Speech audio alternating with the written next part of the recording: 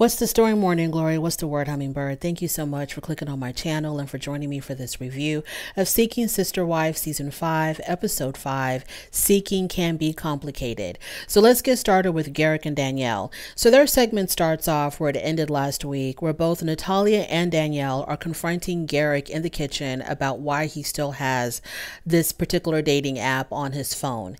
And Natalia's whole thing was, you told me that you had deleted the app, but I see that you still have the app. So she's coming from the standpoint of, why did you lie? Why did you have to lie about it? Because she did say to him, I'm not mad that you have the app. I'm mad that you lied about having the app.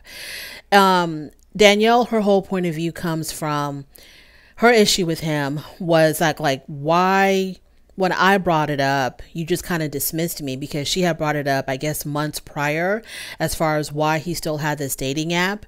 So when she had brought it up, he was very dismissive of her, I guess. But then when Natalia brings it up, he pays attention and he deletes the app. So Danielle felt slighted in that way, because she's his actual, even though they're not legally married anymore, because remember, they did get a divorce for him to be able to marry Roberta for a spousal visa. But they're still a married couple, right? So this is his wife, the mother of his children. They've been together forever. So when she brings up something of concern, he doesn't pay any attention to it. But then when Natalia brings it up, the newbie, when she brings it up, he's like, oh my God, let me go ahead and delete it right away. So that's where her place of hurt was coming from. Natalia was just like, why you lying? Just don't lie.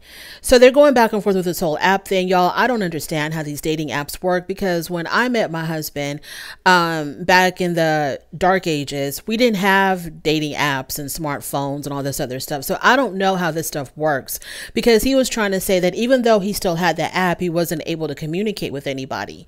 And then I think Danielle said, yes, you can still communicate with them, even though you're not active on the profile. I don't know how these things work. When you pay a membership, what are you able to do? What are you able to see? If you don't pay a membership, what are the limited features that are offered? I have no idea how any of this works. Whatever the situation is, he was in some serious hot water with both women. And I'm thinking to myself, and Garrick, you want more wives. Look at the stress that two wives or one wife and a potential wife, you're not even married to Natalia yet. You haven't even proposed to her yet. And look at the kind of hell that you're already going through. Now, can you imagine if it was 5 women interrogating you like this? Because he says he wants to have 5 wives. Can you imagine if 5 wives were mad at you at the same time about the same damn thing, and they're all in the kitchen interrogating? I mean, why do you want to live like this, Garrick? Why do you want to live like this? But anyway, so they go on and on about the damn app. And so when he tells Natalia, because Natalia was like, it's because you lied, not because that you have it. And Gary was like, oh, okay, now I get it. Danielle was like, oh, now you get it, but you didn't get it when I had the issue with it. So then later on, oh, by the way, Natalia ended up leaving the kitchen. She walked away because she was so frustrated with Garrick. So later on, Danielle and Garrick are sitting down, just the two of them at the kitchen table, and they're having a moment. And Garrick apologizes to her. He gets really emotional. He starts crying. And then I'm realizing, wow, Garrick and Danielle cry a lot. They are really meant to be, because they cry a lot for one reason or another. One of them is always crying in every single episode. So he's crying. He's apologizing to Danielle. Danielle says that she understands that he didn't have any bad intentions by keeping the app. So it's like, they kind of squirted away. And he said something like he doesn't want to disappoint God or Natalia or Danielle. He doesn't want to disappoint God or his women, so he's going to try to be a good boy now. So he apologizes profusely, and he says he's going to delete the apps. Natalia comes down and he apologizes to Natalia as well. And as they're talking, because Natalia still wants to go at it. She still wants him to understand exactly how upset this made her. Whereas Danielle is like kind of over it, okay, he apologized, let's move on. But Natalia, even after he apologized to her, she still wants to go on and on and on about this damn app. So she asked him, how many apps do you have? And so he's trying to like find the translator on the phone, or try to find a phone to translate with. And she's like, you don't need a translator, just give me the number. I understand numbers. I get numbers. I understand numbers. Just tell me the number of apps that you have. And so he came out and said that he had about 10 apps. And I'm like, wow, he had 10 dating apps. So he had about 10, like, once again, I don't know if that's normal or not normal in this day and age to have a whole bunch of different apps. But he said that the reason why he had 10 apps was because, you know, to find a woman who's into this polygamy lifestyle is difficult. So he has to broaden his prospects by having a whole bunch of apps to try to meet a whole bunch of potential women who are more likely to be in tune with the polygamous lifestyle. It's not like he's a man whore. It's just that, you know, it's hard to find women who are down with what they're doing. So, he says he had about 10 apps, but he's going to delete them. And, but she still wants to give him the third degree. In fact, she actually tells, Danielle, hey, we should not let him off easy. He needs to understand that what he did was wrong and he needs to suffer the consequences. I don't know what those consequences are, but he apologized again and again and again. And so finally Natalia was like, okay, you know, just promise that you don't do this again. And he promised that he wouldn't. Now, Garrick tells us in his confessional, he says that, you know, Natalia needs to get with the program, because even though I deleted the apps, they're going to be coming back, because my plan is to have 5 wives, and this is how I beat my potentials. So I don't have them now, and she's okay with it now, but she needs to process this and get with the program and understand that the apps are going to be coming back at some point in time. So this is just like craziness. So he still plans on moving forward with his proposal, which we should be seeing next week. And we'll see how that goes. But as far as, you know, Garrick and Danielle, the apps are gone to appease Natalia, because that's the one that he is trying to woo. If Danielle didn't like the apps, too bad, so sad. He didn't delete them for her. He don't give a damn about how she feels. He deleted them for Natalia. And, that's that. We'll see how it goes next week. Moving on from there, let's talk about Justin and Becky. Now, Justin and Becky have kind of been a snooze fest for me until today. Oh, well, whenever I watched it. So, Justin and Becky. First of all, Justin, is he like a super tanner? Is he someone who tans a lot? Or is he like some type of ethnicity? Like is he like Hispanic, Italian, Greek? Like what's going on? I think sometimes Justin, in some of the pictures that they show us, you know, some of the photos that they show us of him and Becky and Stephen, Justin sometimes comes off like he's black. He kind of looks black to me sometimes. I mean, I don't know, Justin, you might want to get a 23andMe and see what's really going on with your genetics, because whenever they show that photo of him and Becky and Stephanie at the beach, and they have Stephanie's face blurred out, and it's like a beach background, and he's standing in the middle of them with his arms around both of them, Justin looks like a black man to me in that picture, but I don't know. Moving on from there.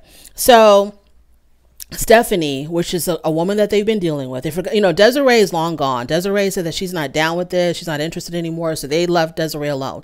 So they want to go back to, you know, go back to their old flame, Stephanie. But Stephanie, the problem with her is that she's very wishy-washy. One minute she's down with the polygamous lifestyle. The next minute, you know, she doesn't want to do it. And she gets influenced a lot by her friends and her family to not do it. So she's constantly going back and forth with them. And I can't believe that they allow her to do this, you know, to play with them like this. So Stephanie calls and she asks them to come see her. And so they get really excited, especially Justin, to go and see her. So they get all ready and everything. I don't know exactly where she is and how far away she is from them. So I don't know if this is like a very long drive or a short drive, but they get all ready to go see Stephanie. So Justin tells us that he is head over heels in love with Stephanie, and he really wants this to work out with her. He says that besides Becky, his wife, and besides his family, he doesn't love anybody as much as he loves Stephanie. So he is really into this girl. This girl has him turned upside down, inside out. So when she calls and says, come see me, Justin's on his way. Okay, you don't have to tell him twice. So the night before their trip to go see her, she called them and she changed her mind and said that she didn't want to see them anymore. But they don't give a damn. Justin don't give a damn. He was like, you know what? You lit up this fire in me. You woke up my desire, so I'm coming. I'm going. We're headed out there. I don't care what you say. We're still headed out there. So I'm trying to figure out what is up with these sister wives, these potential sister wives changing their minds at the very last minute, because later on we see what Nyla and Naheem went through with Keisha. We know about Roberta. Okay, Roberta changed her mind at the last minute too. What is up with these potentials changing their minds? I have a theory, and we're going to get into it, but I definitely have a theory. So she changed her mind. She was like, oh, I'm busy, or whatever excuse that she gave them, or why she couldn't see them, but they're still going to go out and see her. So Justin and Becky, they're still on their way. So they call Stephanie on their way there, but she doesn't even answer the phone. And so Becky tells her husband, Justin, she's like, you know what? I'm through with this. I'm so sick and tired of her, pulling us in, then pushing us away. She can't make up her mind if she wants to do this or not.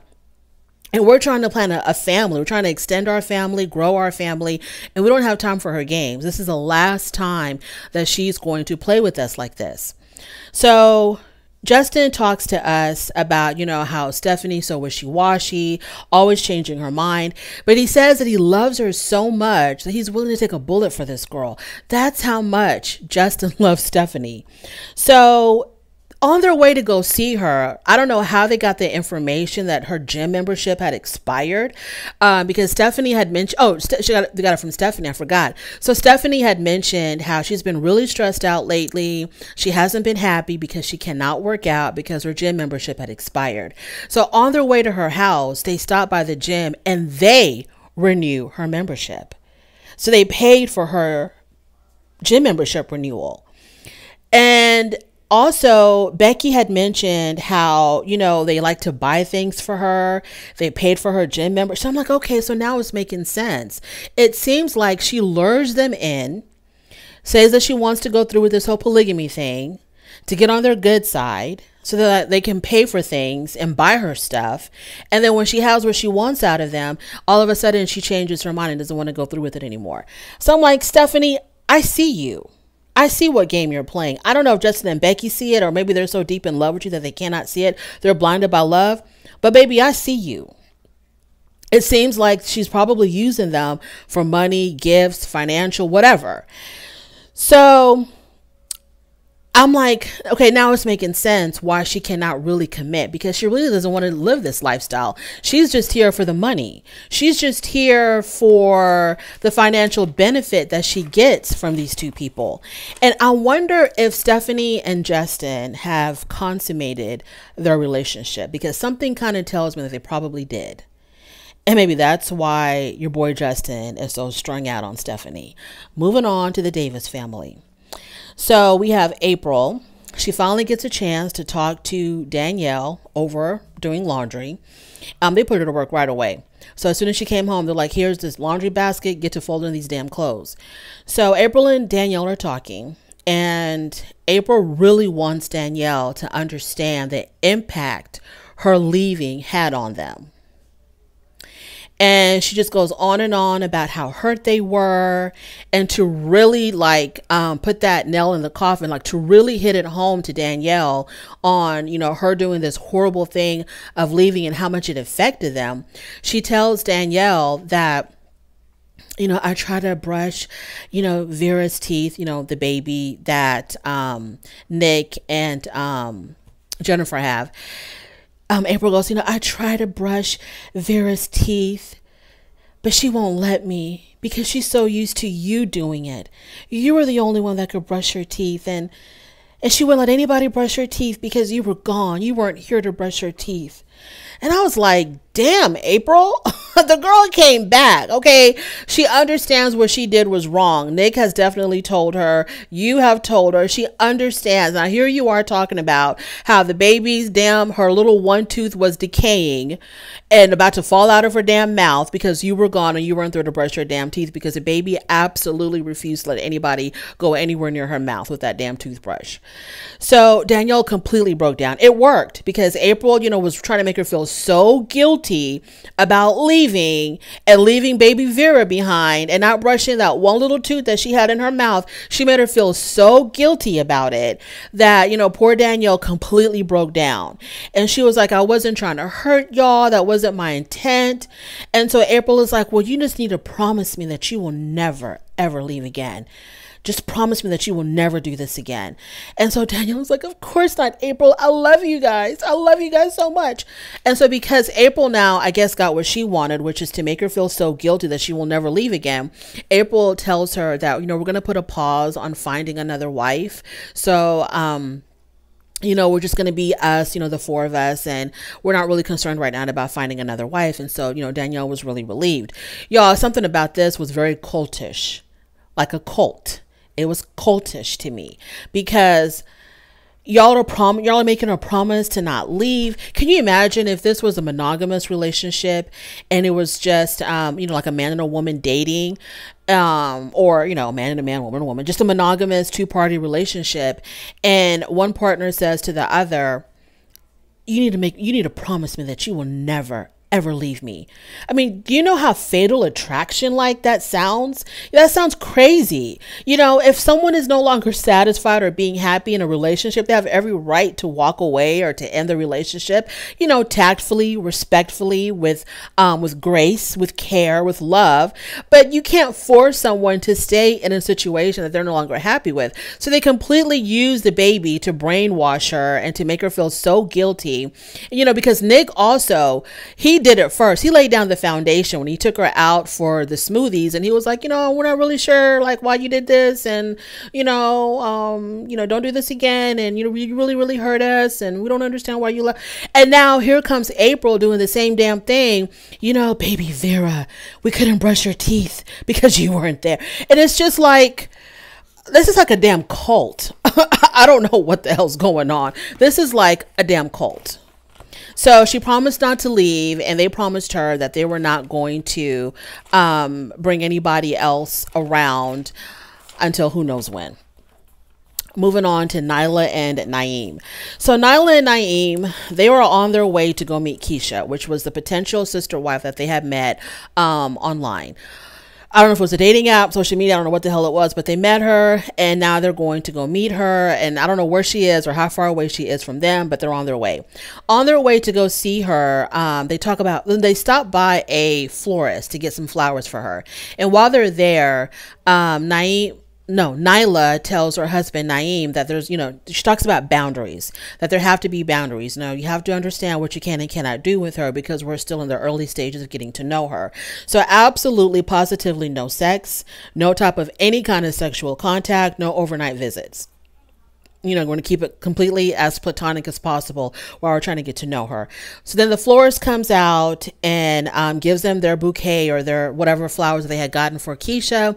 And I thought this part was kind of stagey. And it always is on Sister Wives. Whenever a stranger, like if they're in a restaurant or in a store, and like the employee of the establishment that they're in will ask some kind of question like, oh, so, who are these flowers for? What's the occasion for the flowers? Or why are there so many of y'all?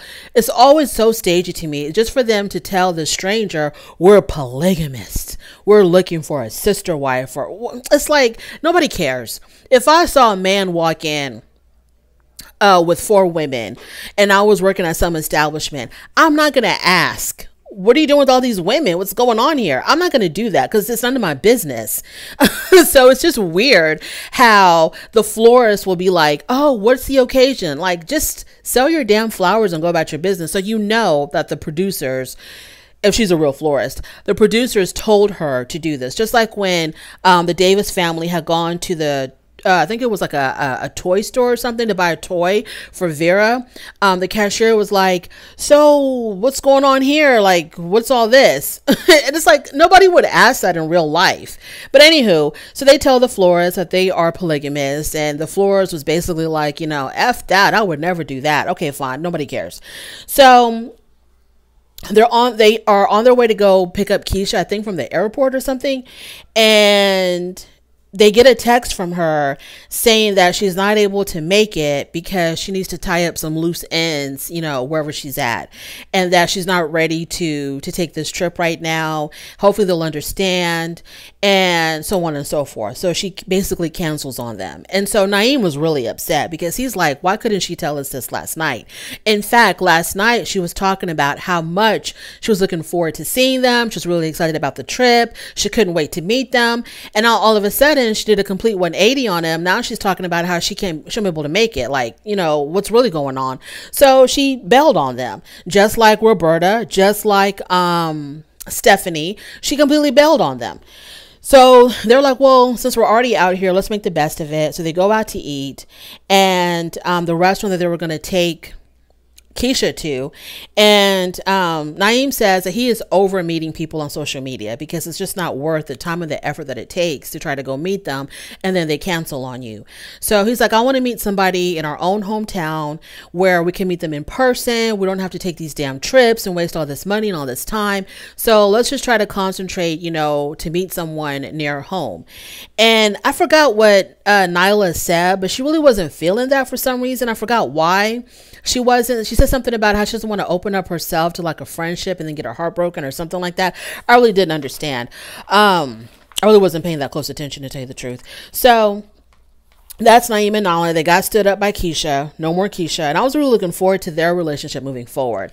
And as much as I want to see how the new sister wife will incorporate herself into the new family, I always have to remind myself it's not about the new wife living with them and it's not really about that. This show is called Seeking Sister Wife. So it's about the process of seeking a sister wife. And with the Snowdens, however many seasons ago, we actually got to see their two potential sister wives integrate into their lives. But we're also seeing Danielle integrate into the lives of the Davis family. Which is fine. You know, well, that's what I enjoy watching. I want to see how the new sister wife blends in with everybody else. But the purpose of the show is just the process of finding a sister wife. So yeah, we'll see how that goes. So thank you so much for joining me. I really do appreciate it. On your way out, please don't forget to rate the video. If you like this content, please subscribe to my channel, and I'll definitely talk to you later. Bye.